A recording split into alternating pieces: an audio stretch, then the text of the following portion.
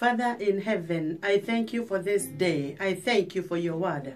Anointed, let it come forth with power and authority as you use me as a vessel. As you bless your people, O God, and caution them and rebuke them and correct them. Do not pass me by in Jesus' name. Amen. My name is Florence Minor. Welcoming you to yet another time of Celebrate Your Moment with Joy this beautiful day. The title of my message will be, Do My Prophets No Harm? As I said yesterday, I feel I need to continue with this. I don't know for how long I'm going to be obedient to what the Spirit of God has for me and for you.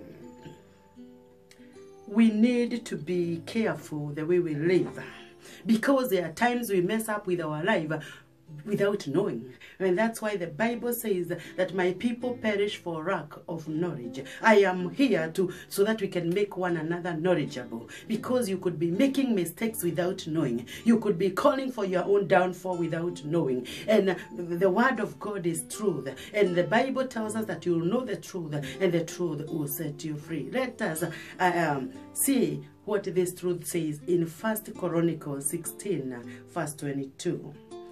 Do not touch my anointed ones.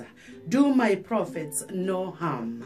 As I started by saying yesterday that we respect the servants of God. There are times, because we are human, you might find yourself engaging in conversation that is challenging or competing with the servants of God. And you know, because we are anointed even before you are formed in your mother's womb, you are still walking, you are eating, you are living with anointed ones of the Lord. And you know, the enemy would like us be right or be deceived, because we do not know this truth, that the servants of God, the anointed ones, are the ones we see there in the pulpit or with a choir. It is not the choir that anoints, it is God who anoints.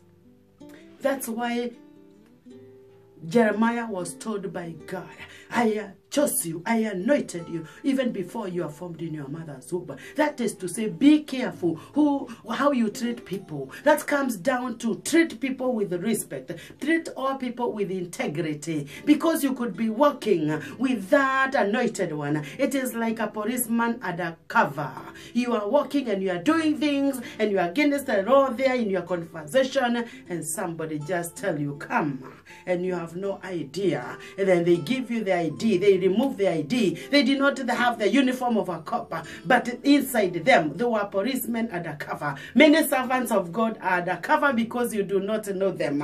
I want to tell you, the symptoms of when you despise or disregard or disrespect the servants of God is you feel bitterness, you don't have peace. You do not need to go and repent to them. Just go to your daddy in heaven. Go to God in heaven and tell him, forgive me, I did not realize what I did. May the Lord help you and help me, so that we can treat people with integrity, because you do not know whom you are dealing with. May the Lord bless you and bless me. Father, in Jesus' name, help us to take your word seriously. Help us to know the instruction, just like we know the instruction or the direction of wherever places we are going. In this life we are living, many times we do mistakes without knowing. And that's why, my Father, I am here. I have committed myself to you, to give people the knowledge as you reveal them to me. Receive all the praises, receive all the honor. And right now, my Father, any listener under my voice, I pray that Holy Spirit of God may water this word, that they may continue to share it with other people who are not listening or watching. In Jesus' name, amen. May the Lord bless you. Let us continue to share this word, and let us continue to respect all people. God bless.